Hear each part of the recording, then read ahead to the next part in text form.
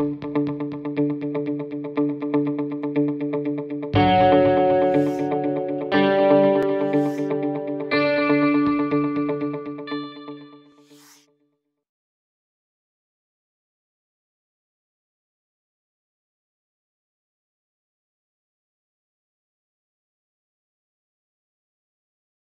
власне, з 91-го року я якраз почала завідувати науковою бібліотекою.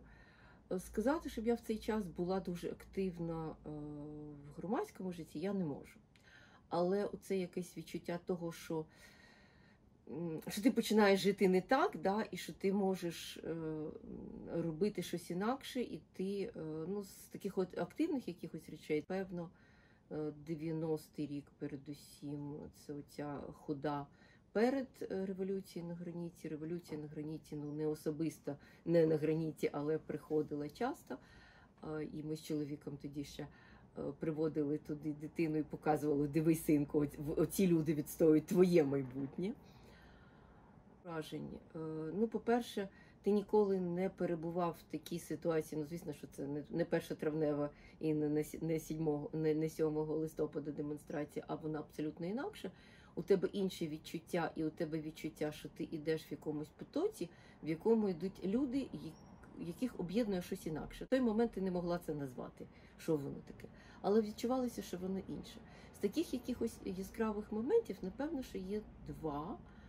Хода починалася, напевно, десь з Хрещатика. І от вона починає рухатися і йшла вгору по, ще тоді не Грушевського, сучасні Грушевського, туди до Верховної Ради. Ну, з вилками масол на засол і всяке тому подібне.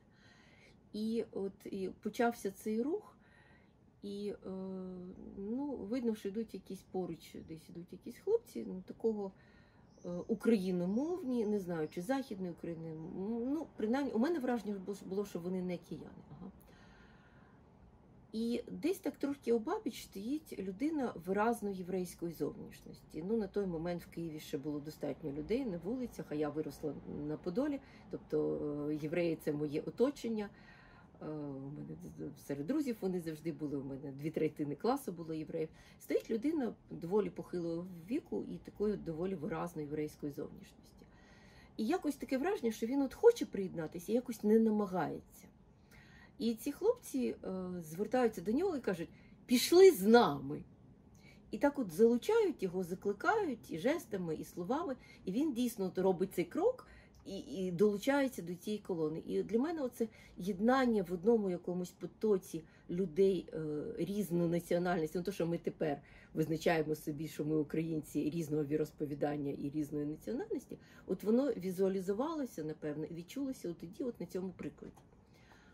А другий приклад з тієї самої ходи, ну це такий якийсь більше щемливий, теж от проходили вже десь повз Верховну Раду, і на тротуарі стоять двоє стареньких, ну таких вже дуже похилого віку людей, дідусь і бабуся. Теж видно, що вони приїжджі, і тримають такого саморобного плакатика, на якому написано: не хочемо жити по-ленінськи, хочемо жити по-людськи. І це якось теж ну, так було, ну, дуже вразило, насправді. Складно сказати, які це емоції викликало. Ну, якось от в цих двох людях похилого віку і в їх постатях, і от в тому, що за ними, да, от той весь досвід, який за ними стоїть, у цьому саморобному плакатку, ну, якось, знаєш, так вся історія України, да, от, від і до того самого 90-го року. Це, напевно, от то, що пов'язано безпосередньо з 90-ми.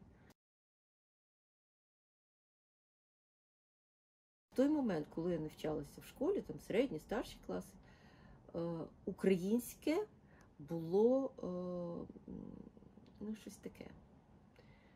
Це було щось село, це щось таке було, ну, до чого тобі не хотілося мати стосунок.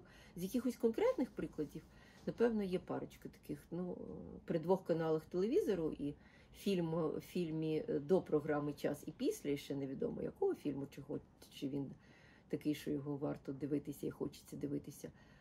Дуже нечасто були фільми українською мовою по 2-му каналу, який був українським. Але якщо він був українською мовою, ти його не дивився, бо тобі було бе. І ще такий, напевно, більш особистісний момент. Ну, власне, в археологію я прийшла через свою тітку, яка була доволі відомим українським археологом, трипільнознавцем. Вона все життя вивчала трипільську культуру, і вона мене вперше взяла в експедицію, коли мені було 15. І ми поїхали в Подністров'я, воно якесь страшенно вбите Богом село. Жили ми в цьому забитому Богом селі, а на розкоп їздили на берег Дністра паромом. Це взагалі це шаленої краси краєвиди. Тепер там все красиво. І коли ми туди їхали ми туди спершу потягом до Кам'янця-Подільського, а потім ще 2 автобусами.